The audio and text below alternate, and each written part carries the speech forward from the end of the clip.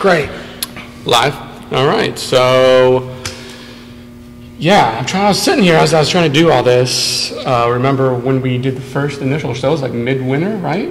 Something like that? It was something like midwinter. We barely had anything up to some structure. I think it was January. Yeah. When we were in here last time. Okay. Yeah. And so we had just gotten the space cleared out. Yeah. There was no bar or anything in here at that time, right? There was a structure. Just the steel work. Yeah. Steel work was? Okay. It still had like the back framing holding it. Yeah, and what we, like, and so, like, we were, and maybe you guys probably figured it out, but so since then, we were just a segment that time that you guys were on Right. there, 330 to go, and now it did so well that we were just like, hey, we should do a Hop at the Bean show of its own. And so that's what this is now, and so we're in episode 5, and so you guys could basically had a hand in the conception of the Hop and the Beans initial show. So you're welcome. So thank you. Yes. And yeah, we do like different breweries, brew pubs, and then also specialty coffee. So I was at Akron Coffee Roasters yesterday talking to them. We were at a latte art throwdown there also for one of our initial shows, which I had no idea what that was, but figured it out very soon. Like it was just like on the fly. It was pretty cool. And then, but the heart of the show is like going to places like this and interviewing people. We'll do events, like we have a booth at Akron Ale Fest in August 4th, and I haven't figured out how we're going to do that exactly, but mostly what we'll do is like have interviews and go to different breweries and different coffee shops and kind of just get their stories, because every place is a different story, right? That's what's happening. Yeah, and so I mean, we're never going to run out of content. It's just keep capturing these people's stories in the communities and their vision of like, okay, craft beer is the umbrella, but how are you doing it, you know? And so yeah, it's proven to be super fun and engaging so far. So, so yes, let's do a show. Let's start us off. So, yeah, the last time that we sat down with you guys, it was with Compass Coffee, who I have also done a show with. They did a show recently. They had an event called Drink Beer, Do Good, and it was a beer tasting in Compass Coffee. So I was like, that's a perfect event.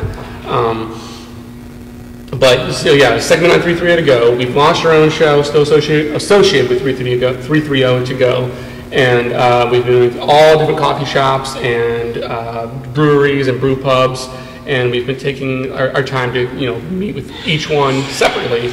But eventually, we'd love to get back to our roots and have specific shows with coffee and beer. Yeah. So in addition to tracking your progress and what this who Missing Falls is and how you guys are establishing a new brew pub, we have Alex Petz joining us, who has I think a unique perspective as you travel to a lot of these new brew pubs, right, and install some tap systems, and you also have been a certified beer tasting judge, correct? Correct, although not currently. Okay, yeah. I let it go, but yeah, it's a fun thing I did once. It's cool. So I think I thought that'd be a cool addition to you, like as a startup brewery, and then as you were actually doing work here today. Mm-hmm. And so yeah, so and then Missing Falls to my right is joining us. Two of their standout gentlemen of their team here to talk with us about who and what Missing Falls is. And so yeah, let's just jump right into it. So Missing Falls, you guys have been super busy. We've been busy, like I was talking about becoming a show, but I think you guys have us beat a little bit probably by all the progress that you've been making and launching. And so do you have a timeline for your opening and tell us a little bit like we were talking about your construction progress and just stuff like that. Like where are you guys at? We're probably at about an 80 to 85% completion on everything. With all the luck in the world, we're shooting to be open to the public mid to late September. That's what we're hoping for. Okay. But along with that, we can't make any promises because we've had a handful of setbacks, deliveries not showing up, contractors, delays. It's just how life works. Sure. Yeah. So mid to late September, you saying? Yeah, that's what we're looking for, to be open to the public. We're hoping to be brewing with much luck by the end of this month. Okay. Nice. Start brewing and trying to get the beer in the fermenters and Yeah. let it work itself out and get it down to the kegs. Okay, all right.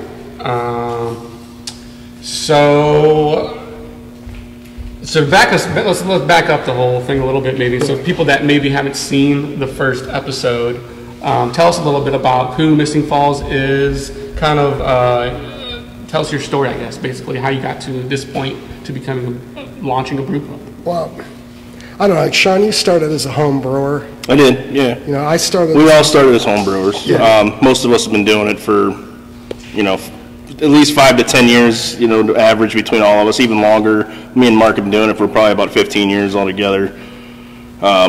Each, Yeah. I should say. So we've been doing it on and off for a long time. We all started on the stovetop and, just kind of expanded from there. And that's kind of what brought us all together eventually. Yeah, we all ended up being friends, and we knew each other. We all made beer, and we're like, well, let's just start making beer together. Yeah. It turned into a weekend hobby. Like every weekend, we were making beer, and the systems just kept getting bigger. The beers kept getting bigger, and we just The recipes got more crazy as time went on. Sure. And we learned to dial that back a little bit because some of them get out of hand. But. Some went a bit overboard, and they ended up down the driveway because they weren't even consumable. Yeah.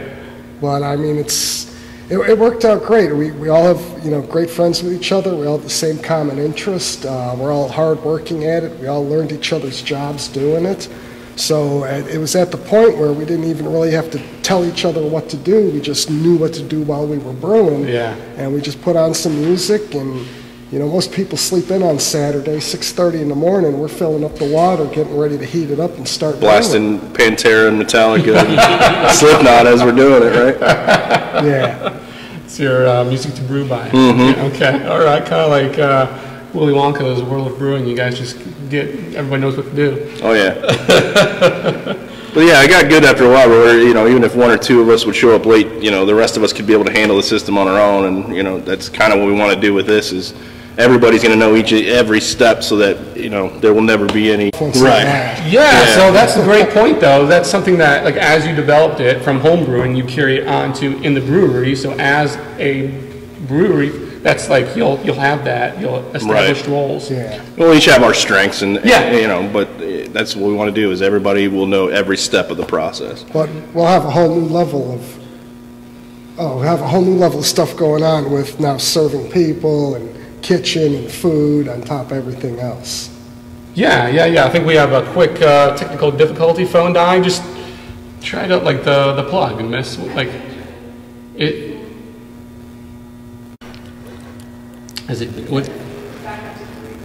Okay. All right. Well, just stick with us. So tell us.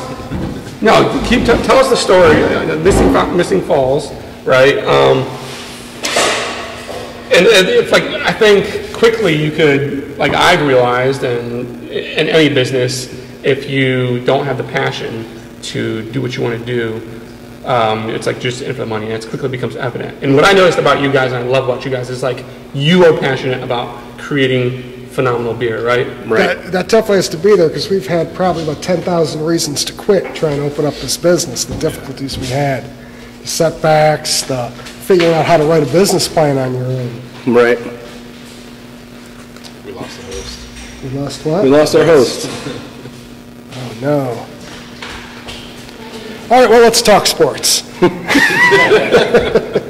Indians put up 18 runs yesterday. Oh, man. That was a beating. I ain't seen one of those since my brother swore at my mom back in '74. Good job, Lee.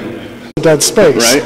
So what do you think we should start, coming up with next? So we've done the high powerfuls. We've got the IPAs, which I think IPAs, look, I love them, you love them, but the market's flooded. I mean, I think there's always room for more There's high always room power for IPAs. more. I think that's what a lot of people have dialed back on are the IPAs, and they're not I want to as see the prevalent porter anymore. come back. I want to see the We porter could bring come some back, porters. the We could English do porter. some more well-rounded stouts that I think a lot of people are missing the mark on. Yeah. That could be pushed a little harder. I really want someone in our area to make a glitter beer. Glitter beer. I've been hearing about that. Never. I will not put glitter in my beer. No, I've been trying to push Jay Graham at Just buy a snow. Magic City. I have seen one, So but Jay, if you're watching, you gotta be a fan. Buy a snow. Jay, don't. Jay, Yeah, Jake, Don't do it, Jay. Glitter swirl. And you know people will order it just because they're like, Exactly. You will be pooping glitter for a week. It could be so tongue-in-cheek. Those of us, right, yeah. yeah, but those of us that are old enough remember Goldschlager. Yeah. What was the sell on that? And what happened? You would poop gold. No, it did no good. No good for you or anything else. No. So to kind of transition a little bit, maybe Alex, so Yes. like what we were talking a little bit about at the beginning, tell us a little bit about what it is that you do on the end with the tap system and why it's so important for all these, because you've been doing a lot, right? Yeah. So I design, install, and maintain draft beer systems.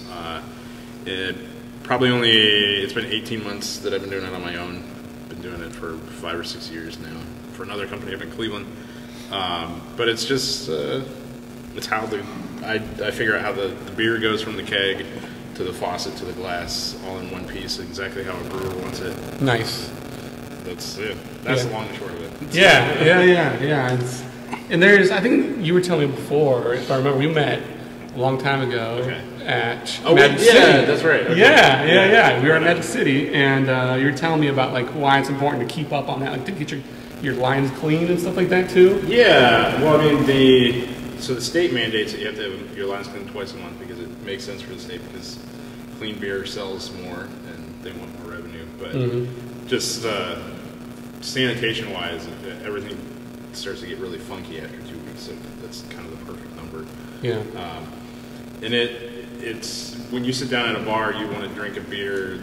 You want to drink the beer that the brewer released from the brewery. That the brewer said, "This is our product. This is what we want." And so it's my job to make sure that that's the experience every customer gets. So it's got to pour right, and it's got to be clean. So Yeah. That's awesome. And so then, in addition to that, as I learned too, like we were talking, you're a BJCP certified beer judge, or used to be at least, right? What does that mean, and how does one become certified? The beer judge certification program was started by a whole bunch of homebrewers actually in the Cincinnati area. And if you read any homebrewing books, Gordon Strong writes a lot of them. He was kind of the impetus of that. It's very similar to the Cicerone, whereas the Cicerone is much more focused on the service side, and it has a lot of the same carryover knowledge. BJCP is a lot more brewery intensive, so you have to know what happens to mash at what temperature. You have to know how to brew. Yeah. And it's properly judged. It's a pretty grueling process where you have an entry exam, and then from the point that you take your entry exam, you have 6 months to complete a proctored. It was about a 5-hour sit-down test. Wow. And you have 5 beers that you have to judge. There's a group of judges judging the same exact beers that you're judging at the same exact time in another room. So they're filling out their sheets, and all your judging sheet is going to get judged by them. Wow. And so it's like the judges of the judge. Yeah. Yeah. And I did really well on. I got 4 out of 5. The 5th one was a sour beer to guard, and I loved it. And I scored it.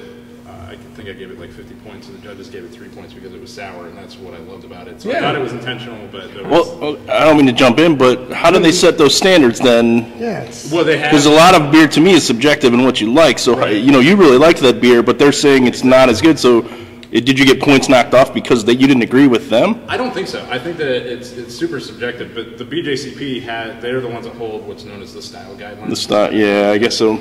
The beer Bible. And they're the ones that control that, and so it's like it has to be according to what their style guidelines say. And if the brewer doesn't, if it's not labeled, or if the brewer doesn't say it was intentionally sour, then it probably ought not to be sour. But it was But I've heard stories of judges where they'll have the total opposite comments on a lot of those beers. So I don't know. It's kind of like getting your beer commented on right. Like online comments. Exactly. You'll have some people that love it, and some will just tear you apart. Right. Yeah. And as as a home brewer, if you ever submit a beer to a competition, that's the same sort of feedback you get is these judges sheets, and you kind of have to have the same attitude when you look at Yelp and wade through what's BS, and especially Facebook.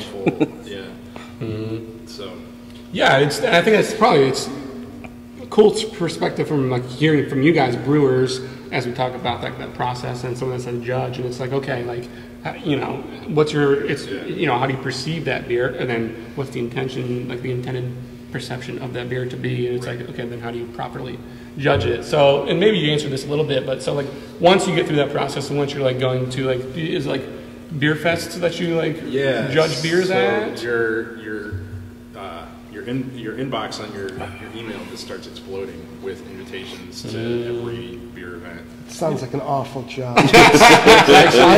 I would just turn the computer off. So many beers to taste. Sometimes they get they're a little desperate for judges, so they'll offer accommodation, they'll offer travel stuff. But I've actually never traveled. They don't pay though, right? No. And it's, I mean, when I was doing it, so when I was finally done with the whole process, I was kind of just done with beer in general at that point in my life, and so I've never actually like judged on a big event or anything. Really? I just kind of walked away from beer for about 8 months after I did all that. Wow. Yeah, kind of like OD'd a little bit. Yeah. Well, welcome back. Yeah, right. No, it's.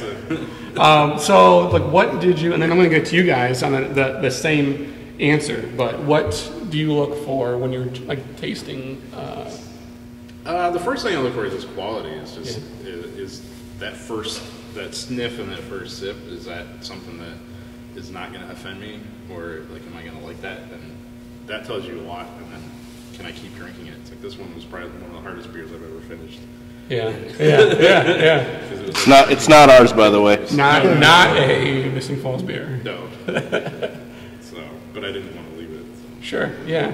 What else? So you taste, kind of like taste, upfront appearance. I mean, I have a lot of things to say about the hazy IPA craze. It's nice to know. I just read an article. You and me both. Sean Hill at Hill Farmstead out in Vermont has the same thoughts that I do. So I was like, hey, I'm not alone on this. So. Yeah. It's That's what I mean. I look for. You know, when I started out at Thirsty Dog and working under someone like Tim Rastetter, where you can't get away with anything and everything always has to, like, the expectation is highest quality always. Sure. And when I see beers that are like chunky and coming out like hazy and frosty, it's just like that touches a bone deep inside me. It's just like beer needs to be bright and brilliant, and the customer needs to know that it's clean. And that's just. I 100% agree with that statement too. Yeah. Well, that leads me to, so like, what, as a brewer, I know I've heard you guys tell stories about dumping beer if it's not up to your standards. What do you look for in a beer that you brew yourselves, and how do you gauge that? Like, this isn't up to our standards. You go first. Yeah. I know you guys have strong feelings about that. Yeah, I look for a beer that it's something that I'm going to want to buy more than one of. I mean, there's plenty of one-and-done beers out there, and you know, that's not going to entice the public if they're just going to try it and they're not going to remember it or come back for it. I mean, I want a beer that I want to, you know, drink and have 2 or 3 of that's that good. I don't want to taste synthetics in it, or like Alex said, chunkiness, or the lack of taking the proper steps to make a good beer, or to, you know, a beer that's rushed through the process, that's not, you know, it's green, it hasn't sat in this, you know, second fermentation long enough, or the carb level's not right. Or we've all had this happen, you open the bottle and it just volcanoes out of there over and over and over. Because, you know, I remember you bought a 6-pack once of I spent a lot of money on a 6-pack of a local brewer that was around the Ohio area, and I opened up every bottle and each one would just volcano out. Same thing happened to me once before. Yes, and it tasted just like rancid yeast in there. I took it back to the beer store and they refunded me, but I'm just like, as that brewery, I'm like, come on. Yeah, you know? I took it with a grain of salt and was like, you know what, I know not to get that again. But yeah, I want a beer that you know, the smell is great and the taste is greater. You know, just something. Something. The aroma is the first thing you look for. I mean, you know, I want it to smell nice and be appetizing to what I want. There's a lot of beers that taste good but smell bad, and you kind of, that turns off the whole beer. Even though it still tastes okay, but you're getting kind of an off flavor or off smell on the aroma, and it just changes the whole beer. So it's got to be really well balanced and, you know, just nicely. I like full flavored, you know, high octane. You know, a lot of times that's the way we kind of write our recipes, but But yeah, I mean, I agree with pretty much everything that they said. Yeah, I don't like beers that get cheapened up. I mean, if you come out with a good beer and then you mass produce it, you start cutting corners on it. That's one thing we won't do is take shortcuts in our recipes. I mean, even if it's a little more expensive for us to make, we're still going to put out that high quality, all natural ingredients, everything, right the way it should be. Yeah, even if the profit margin is lower than, say, some of your other beers, but people are sitting in here drinking it and ordering it, and raving about it. Why change it? I mean, on the average, I buy the good beers. I mean, I pay $12 to $14 a six pack. I have no problem with it because we work hard every day, and I get to decide how I want to spend my hard-earned money, and that's how I want to spend it. Absolutely, yeah. So I probably think I know the answer to this. So since it's mostly a beer fest, you have never judged a Missing Falls beer? No, never had any other beer. Okay. And I will go on record saying you guys once let me taste, at the time it was, I think, considered a home brew of what you will have at Missing Falls, but the stout? Yes. One of the best stouts I've ever, I'm still saying that, I still tell people that today, one of the best stouts I've ever had is the Missing Falls stout. It was phenomenal, I'm telling you. Do you remember which one that was, or what it? That was like Brutus. Okay. That was our oatmeal chocolate peanut butter stout. It'll be like a once a year, I think you told me. My guess is it'll be like every couple months we'll have it out. It's not going to be every day. Yeah. But we're not going to do it yearly because it'll be a pretty popular. We think it'll be a pretty popular beer. We got a lot of other beers on the back burner, which we want to bring up forward. We would alternate it in for sure. Yeah, so many we want to rotate through. So I'm sure we'll have 2 or 3 out of the 10 on draft staples, but everything else is going to be, constantly changing, constantly coming up with good stuff, and just throwing it against the wall, see what sticks, and see what the public. Yeah, I mean, my guess would be like half our beers will be staples. The ones we know that we have set and are locked in. Yeah. But then, we'll definitely have a lot of things to make people come back and try some more. So. Yeah. For sure. So when you go, Alex, so as a pretty heavy background in beer, when you go to a brew pub now, when you do an install, or when you probably like any of us, you're excited to see like a new spot opening up or a new brew pub. Like, what do you look for? Do you look at their beer lineup and you kind of establish, that's exciting to see that in their lineup? I look for beers that are hard to hide mistakes in. So light lagers, Kolsch's, light, like a blonde, something small, light, and little is what I usually start with. And if people can get that down, then they can probably make a pretty solid IPA and a really good stout. And that's kind of where I start. That's a good, it's like when you go to a pizza shop, they say get a cheese pizza. Right, yeah. Because if they can do that well, then most of their pizza's going to be good. Yeah. Alex, you're definitely going to have to try our Hefeweizen. I can't have wheat. I'm super allergic to wheat. So you're definitely not going to be able to try our Hefeweizen. I'll lie and say it's a gluten-free Hefeweizen. You're just going to have to try it. Okay. Just going to have to give it a whirl. Angry text. just power through it. Power through it. Bring an EpiPen, have a beer. People have lied to me in the past, and I've taken pictures of it. So that's my revenge. To that same question, what kind of beers will you guys kind of focus on? We kind of talked about that a little bit in the last question, but as you guys brew, and with those, what specific styles? And we have a few that we know are going to be our staples. We have a couple IPAs that we feel are second to none in the area. We have we're very well rounded with the different styles of beer that we do make. We have a lot of stouts and like you said, a Hefeweizen. We have our dark IPAs. Like black IPA? Yes. We have a couple black IPAs. A couple? Yeah. I love it. Different no variants. No one does that style anymore, and it's one of my favorite styles. And ours is great. Yeah. I mean, I know. It seemed like the only way to do that style for a while, if it was a black IPA, it was super dark and astringent and burnt and crispy. See, ours is very well balanced. It's super smooth and balanced and real pronounced hop. Yeah. Platform just released one, a small. A lot of them. It's really good. There are a few good ones around, but you're right. A lot of times it's just kind of overpowered with the smokiness or the burnt flavoring, and that we've found our recipe does not. Some of the other offerings we'll have is like our Irish Red. Mm-hmm. I don't want an Irish Red that you just get in March. I want an Irish Red that's available 7-8 months of the year, and ours is amazing. Yeah. We got a good Irish Red. We got some good Germans, the Hefeweizens, the Belgian strong ales. It's just a lot of good stuff coming out. Yeah, how like seasonal will it? I mean, because I know like when the craft beer, I don't know, wave 1 or 2, I'd say like if they call it the different waves is like there was the Christmas ale craze, and that was seasonal.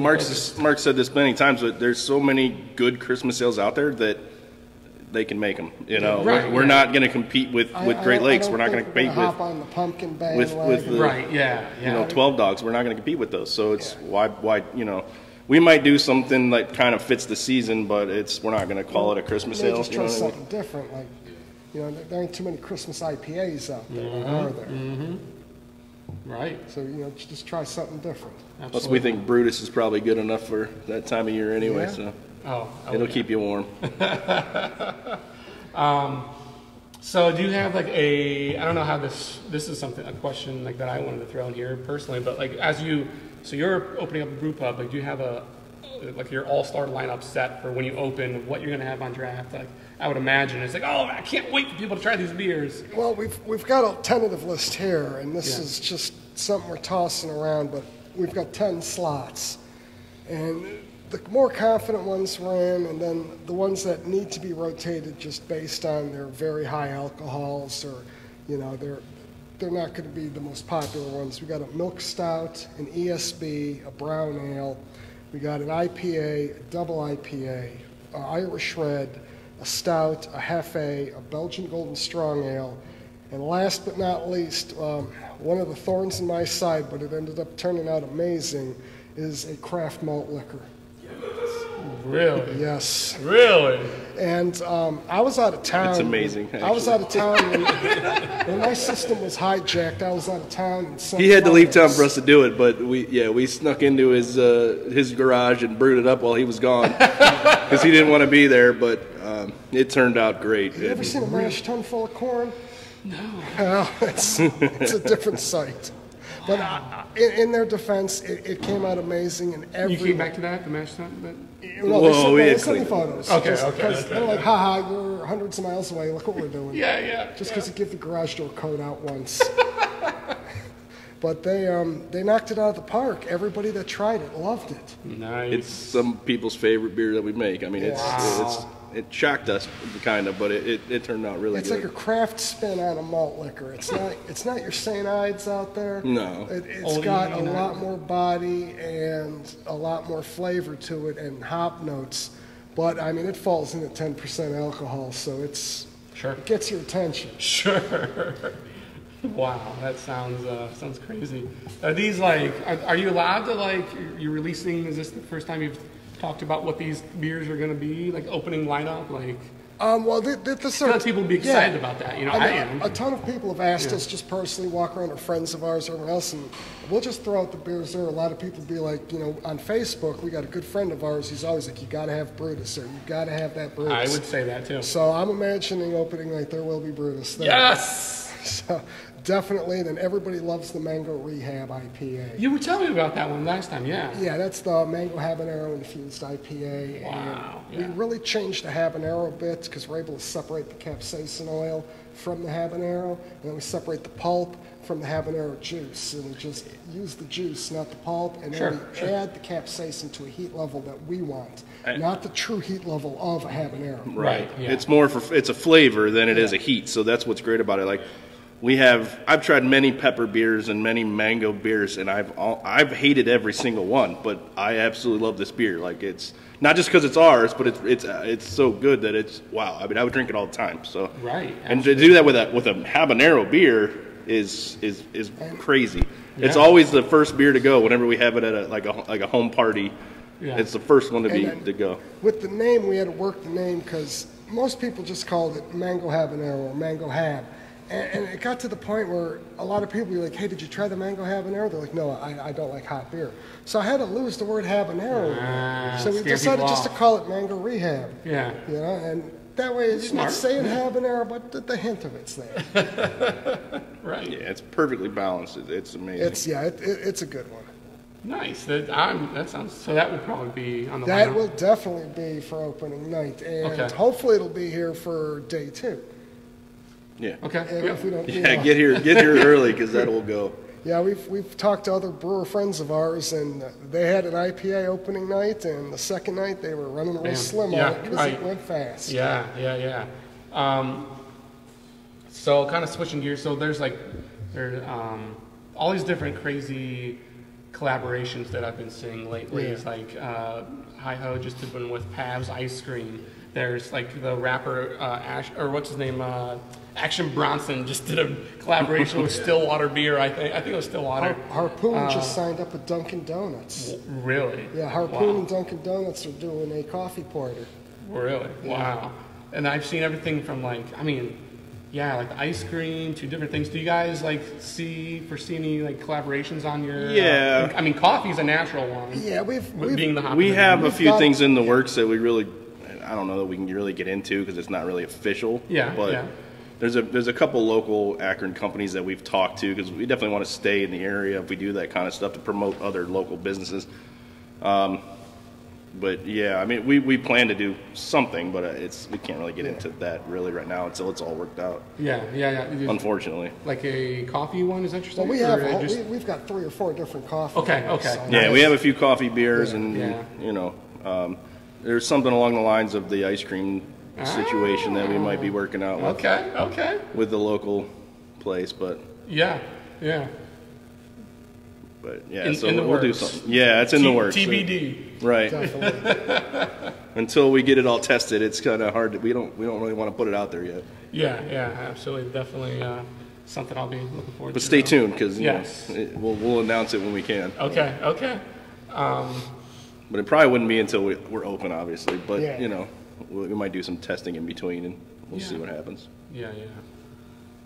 So you guys, a little bit more on the space. So it's like we talk about like the third wave of craft beer, and it's more so like the craft or the brew pub more than like distribution. So it's like, hey, come check out this awesome space, this cool brew pub, and enjoy our amazing beer, rather than where can you get our beer? This grocery store, this grocery, or this distribution. Or so tell us maybe a little bit about the space and what you guys plan to do with your brew pub. I know you have the bay doors, it looks like. That's going to be pretty cool. Yeah, eventually next spring, they're redoing this whole parking lot out here. They're creating 750 parking spots. So parking's always been an issue in Akron. Yes! We don't have an issue. We won't have any problems with parking. Nice. That's going to be And it'll be right outside our door, so people won't have to walk to get here. They're redesigning these docks, so we're going to be able next spring to put a deck right outside those doors out there. So those will be open. We'll have a full patio deck out there. Inside, we're going to have high and low tabletops around. Room for about 125, 130 people. And as you can see, the bar is a 55-foot concrete finished bar. And it probably will sit. We haven't assembled all the chairs yet, but I'd take a coin flip on anywhere between 28 to 35, depending how tight you want to pack them. Okay. One of the corners over there we're thinking of doing is making it kind of like the couch corner, where we've got some big TVs we're going to be mounting up this weekend and be able to sit over there on some lounge chairs, couches, coffee table, throw rug. Be like kind of sitting down at your buddy's house, everyone hanging out on the big couch. Down in the basement, having drinks with your friends. Yeah. I like it. Maybe throw some bookcases up in the corner just for aesthetic effect. Yeah. Okay. But we'll have TVs and stuff too, so we'll be able to watch sports and people to hang out and just have a good time. Yeah. A nice, relaxed, happy atmosphere, pretty much. And we'll have food, so people can eat dinner. And you will have food. Yes, we will have yes, food. We will have food. What kind of food? Right now we're working on that with the chefs and the way the building's designed. We're probably looking at sandwiches, wraps, panini presses, pizzas. Awesome. Charcuterie boards. Who? Excuse me? Charcuterie, meat and cheese trays. Bless you. Meat and cheese trays. Well, we'll throw the English version out there. Right. We'll definitely have some vegetarian and gluten-free options in there too. For people allergic to wheat. I appreciate it. All right, not a problem. But yeah, we're Is that a new development? I feel like last time I talked to you guys, that wasn't. We always in the had works. the food was always in the plan. Nice. Okay. Good. It was just how to get it working. Yeah. We're at the point now where everything's getting in line on the food, and the chefs we're working with they'll start out with a base menu, but as we're brewing beer, they're going to be taking our beer and seeing how to develop it into the food, making sauces out of our beers, using our spent grain and cheeses, doughs, beer cheese and things like that. So pretzels. And it'll be a work pizzas in progress. It'll be a work in progress, but I mean, you'll be able to get something to eat on day one. I'm pretty sure of that. Okay, all right, nice. I love it. I was at Fatheads today. I had some smoked wings those are phenomenal. hot juju. Woo! Yeah. It was good lunch. Fatheads has always had some great food. Yeah, the big portions too. That's yeah. That's you got to get to go when you're going there. Right. So I've started to do this thing a couple episodes ago, and I just have named it The Last Call, which is 5 kind of random questions. Sometimes they're crazy, sometimes they're stupid, sometimes they actually make sense. So, and for everybody, so I'll start on your end, Alex. So do you have a favorite beer style, and maybe like why? I know it's like, that's like asking like a kid a favorite toy, but... I'm inclined to say it's whatever beer's in front of me. But no, I mean... Unless it's a wheat. Yeah, my sort of like lawnmower beer, go-to beer on a Saturday is Sierra Nevada Pale Ale. Yeah. That's sort of the baseline, I think, for like excellent pale ale. So. Yeah. Okay. Yeah. What about you? Oh, me? Yeah. If I had a lookup of all the beers sitting in the store and I was told just to pick one 6-pack, I'm going to have to go with Mystic Mama out of Jackie O's. Okay. There's just something about that ever-changing beer. Now, over the years, it has kept changing and changing and changing, and it just keeps getting better. And I'm lucky enough to have a drive-through close to my house, and I always look at the date on the bottom of the can. Sometimes I get that beer, and it's a week from canning. I'm like, this beer was canned last week. Now, that's amazing. Oh, yeah, absolutely. I won't even share it with my wife. I'll go home that up, pour me some. But if I had a go-to beer, that would have to be it. I mean, the IPA style's out there. Everyone's doing it. I do love a good porter, and I'm a sucker for the German beers. I really am. I love a Hofbrauhaus, all them styles, Weizenstiefen. But if I had one to pick from, like I'm on a desert island and get one 6-pack, it's going to be Mystic Mama. Okay. Mr. Sean? I go back to IPAs. I like that punch in the mouth. I like the full flavor and knowing, that it's just gonna, hit you when you drink it. I like that. Probably my favorite would be, probably Bodhi. I know it's more of a double, but yes, Bodhi's one of my favorite. Solid, yeah. Hop Juju is another one that I like that. Ones. Yeah. You're right in the same boat with me. I mean, those would be two. But I would guess lately I've been leaning more towards like some Kolsch's and lagers, or like you said, where you really can't hide a lot in those beers, and if they're done well, they're great. So yeah. It's kind of swinging back and forth. I've kind of started to come back the other way now, just to kind of bring your taste buds back down, so you can enjoy more of the IPAs, because you got to balance it out a little bit. Yeah. Like, and to that point, I would say I always have a different answer for that question. I mean, look what you said, and it's people are always like go crazy about Zombie Dust, Three Floyds, but I would say Dreadnought by Three Floyds over Zombie Dust. Well, if you're going Three Floyds, it'd be Permanent Funeral is probably my favorite beer by Really? them. Oh, really? Yeah. Okay. That's a near perfect beer, but they don't make it that much. Right. Yeah. I've heard. I never. So being the hop and the bean, this may be kind of a more geeky question, but do you have a specific favorite hop? Do I have yeah, I would probably be Motueka. Okay. So the few times that I've brewed with it, I've always loved beer that has Motueka in it. We have a beer with Motueka. Yeah, I just show off. Hop and Frog used to make their goose juice. Yeah. I used to like that one. Yeah. I remember that. They had early versions of Motueka that wasn't quite Motueka. It was like eating to it, and it was even like juicier and just a hell of a lot more citrusy. That's what I love about that beer. Motueka would be my go-to hop. And maybe, so for our audience, that there's different people hear the hop and the bean, they're like, okay, a hop goes in beer, but maybe what they don't realize is there's tons of different variations of different, all different, it's an ingredient, right? Yeah. And so there's all different hops, right? And so that's what we're talking about. As we're a newer show, I try to help educate our audience that may not, be totally in tune with. And I learn every time I talk like this way. I'm like in that percentage of people. I'm like, oh yeah, I didn't know that. So that's what we're talking about. What about you? Any specific? One I've always really loved, and I've had some great beers within it, is Chinook. I mean, it's got an amazing pininess to it, and depending how you use it, you can really get some dank out of it. But it also has a good spicy backbone in there, which doesn't, allow the pininess to take over. It still has a little bit of earthiness to it. And I've always loved that hop in beer.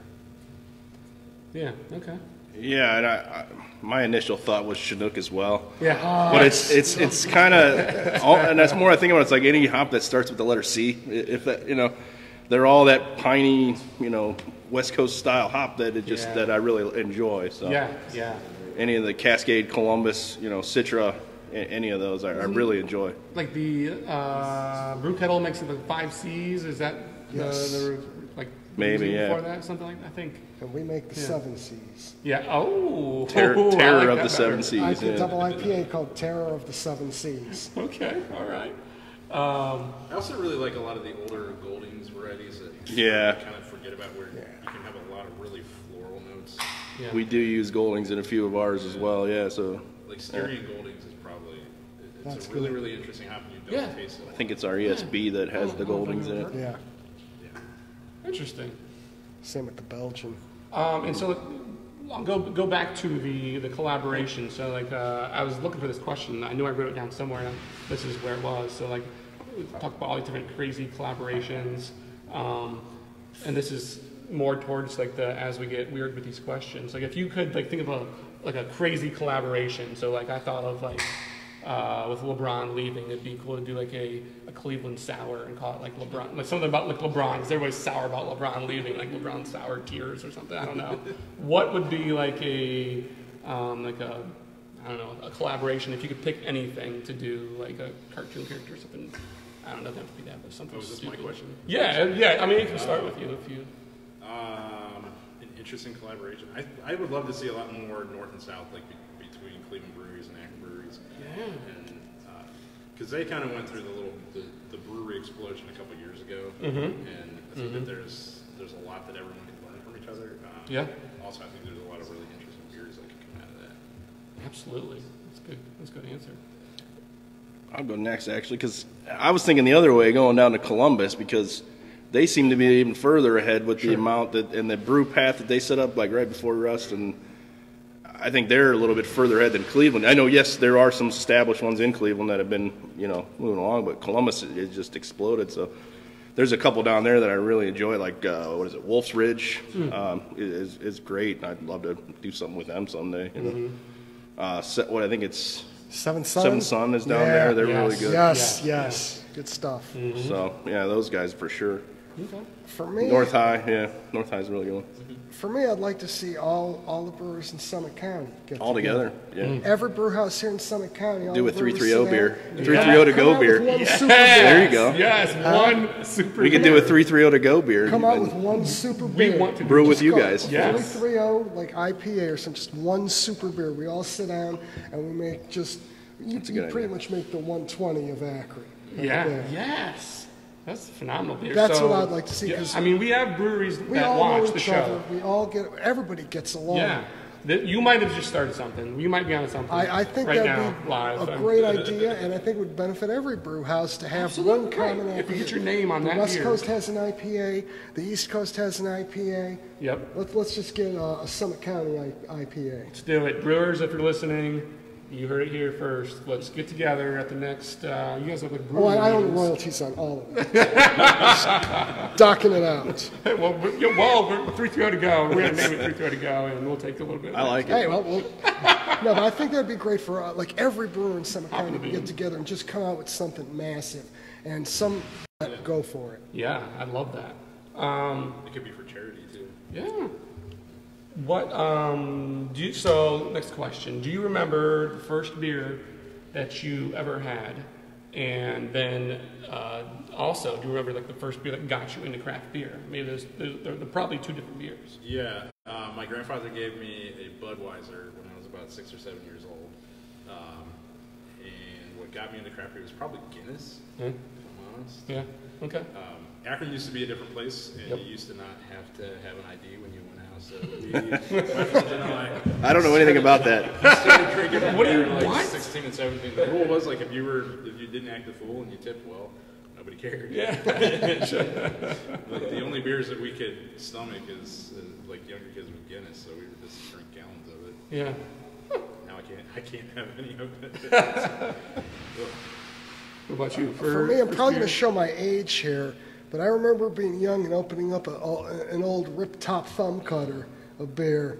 And I think it was either Milwaukee's Beast or Schlitz the old man used to drink. Oh, yeah. And I'd My grandpa open it used up to drink for him, that. and of course, being a little kid, you're going to shake that thing up as you open. So any foam that blew over, we were allowed to get down there and just clean that thing off before we hand it to the old man. So probably 5, 6 years old, I had a couple sips of beer. Yeah. And what got me into craft beer, when I was in the Navy, I was a Bud Light drinker. I was a Budweiser drinker. I just thought that is what beer was. Sure. I had no clue. Sure. I was up in San Francisco. We were there for a bit, and one of my good friends on the ship is like, "I'm gonna get the next round of beers," and he comes over with these darker beers, and I take a sip, and I almost spit it out. I'm like, "Dude, there's something wrong with this beer. What is it?" He's like, "It's Anchor Steam. This is beer." Yeah. And I'm like, "Oh, this is terrible." But then as the night went on, I had a few more. I'm like, by the end of the night, I'm hugging everyone. This is great. So I think that was probably my first craft beer was Anchor Steam. Okay. I think my first beer was probably Jenny Cream Ale. It was my dad's favorite beer for some reason. Green can. In the green can. Okay. Yeah. It was an older, it was definitely his style. But I think what got me to, the first craft beer was probably like the Belgians, like Corsendonk, Lef. I'm trying to think. Chimay was another one that had early on that I really enjoyed. But I remember, like you were saying, like the first time I had an IPA, I was disgusted. I'm like, Right. what is all this bitterness? Like it's way too yeah. bitter, and I can't drink this. And now that's what I look for in a beer. So it's like, it's kind of funny how things evolve over time. Absolutely, how it like kind of develops. Absolutely. I mean, I started out drinking like darker beers when I was like the darker the better, like stouts, like Hop and Frog really got me like excited about all their stouts, and then slowly I branched out into IPAs. I think like my first beer, my dad used to work for Tremonti's as a driver, and I think I stole like 5 Red Dogs out of the basement. I remember Red Dog. Yeah, if my parents are watching, they know that I stole. The Plank Road Brewery? Red Dog? Yeah. I mean, you have cases, and I'm like, and it was like a Red Bulldog, so I'm like, let's drink these Red Dogs. And then I think the first. What was it? Killian's and Honey Brown was another one. My mom drank Honey Brown, so that's another one I had early on. They were so sweet. Yeah. But craft beer that got me, I think, Holy Moses. Back, yes, I was Great like, man, Lakes. I was just like, That was this a is nice one. good, and it's not. Budweiser, what is this? That went away for a while. Dortmunder was always a good one. I was really upset. Yes. Yeah. So last question, which is, I have kind of a weird answer for this, but the weirdest place or it can be person if you can't think of a place, but the weirdest place or person that you ever drank a beer with or at. So for you think, for me, and if any of my friends from college are watching, I drank. We had to drink in this place called I don't know if I can say it actually, but it was in a cellar in a basement. It had a wooden door, and as freshmen, they would lock us in this room and just put a case of beer and say drink it. So it was a pitch dark cellar room with a case of beer, and it was just like a weird experience. And I was like, that's probably the weirdest, with like 8 dudes like in college. But like, here's another thing that might sound weird. But as I was like going to bed a couple nights ago, I was like, it was really dark, and I was like drinking a beer, like a really good beer. I forget what it was, but in the dark, I'm like, this is a kind of cool experience, like drinking a beer. I'm totally focused on what this beer tastes like in the pitch dark. I don't know. A random rabbit trail. What's the? All right. Well, like I said before, I was in the Navy, so I've had beers all over this world. Yeah. Probably one of the oddest places, and I do have a photo of this that I had a beer, and it's kind of a shady photo. I'm sitting behind the bar. We were in Bahrain in the United Arab Emirates. It was just outside of the Persian Gulf, and it's one of the Muslim-occupied islands that is allowed to have alcohol. So I am literally behind the bar, me and a couple buddies, and we got our, like, sitting in between us is like me, like a sheik, and then a buddy and a sheik, and they're in the full turbans and all that. We got our arms around them, and we're firing down Heinekens. And for all I know, that could have been the Taliban at that time. I had no clue, because there was no such thing back in 1991 as the Taliban. But they didn't speak English, we didn't speak Arabic, but we all drank beer, and universal language. Trashed. So you have this picture? Yes, I still have this picture. Are you gonna you should frame it and put it in the... I could put it up here somewhere, not a problem. That sounds like that'd be a phenomenal picture. I do have the picture. Frame. I mean, I've probably had a beer in about 47 different countries. Nice, that's awesome. That's cool. Sean? I think the weirdest guy I had Weird beer with is him. To be honest with you. I don't have any wild stories like that, really. Nice. You mean you've never been in the car drinking while the cop's chasing you want to finish it before you throw it out? Dude, my mom's watching. I don't know. You never did that. Never did any of that. Come on now. I've had beers like watching cows calve, and that's probably just the weirdest. You're sitting in shit, like shit up to your All right, you got me. I was in the bar when all mine went down. You got me. Well, I am going to a Woolly Pig Farm brewery at the end of this month. I've read about them. Yeah, I'm going seen there. them, but... July 26th. We're doing a show there. Nice. Yeah, I was like, I need to go there, and we're going to do a show there. They got is it Woolly Pig Brewing down there? Yeah. That's cool. That's awesome. Oh, I'm pumped for it. That's going to be a great time. I was like, wait a minute. There's an actual animal that is a woolly pig. Okay. And now there's a brewery that, all right, let's do it. And it's on the farm. Yeah. Yes. So anything before we close out that you guys want people to know about Missing Falls, what to expect come here and when you guys are... You know what? We're four hard-working guys. We got day jobs. This is our investment. We had to write our own business plan. We've got very minute family investment, and the rest of this was begging the bank. And we're responsible for making all this happen. Our livelihoods are on the line, so we're going to put out the best quality product for everything that we can do and try to make this, just one hell of a place. We'd love to expand. Right now, this is as big as we could get, and it's going to take a little to develop out the patio, and as we get money, throw in some more fermenters. But we're not starting out too shabby. But I can tell you what, if we're willing to get up at 6 in the morning in the middle of January when it's -4 out in my garage, fire up a kerosene heater, suck fumes, and brew beer for the next 6 hours, imagine what we're going to do here with this system. Exactly, yeah.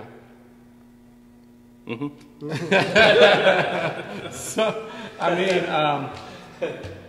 so it's kind of like bringing it all together from like behind the scenes a little bit as these new brew pubs popping up in Akron and Canton, Barberton, and then to like someone actually doing it, hearing from these guys, Missing Falls. It's blowing up all around Akron. That's what the Hop of the Bean is all about, capturing these stories, going around the 330 and beyond and hearing the story, because like we were talking about before, it's a different story, there's a different passion that drives it, that it's an industry built on passion.